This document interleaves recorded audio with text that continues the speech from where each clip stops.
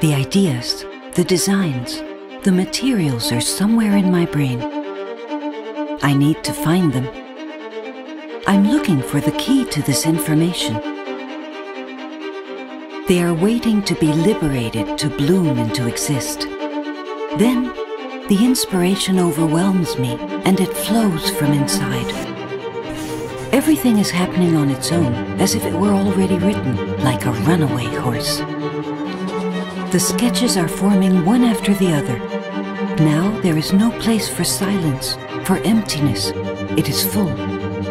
The portfolio, my ideas, my surroundings, they emerge from among the paintings, from behind the trees, and all around the musical notes I'm listening to.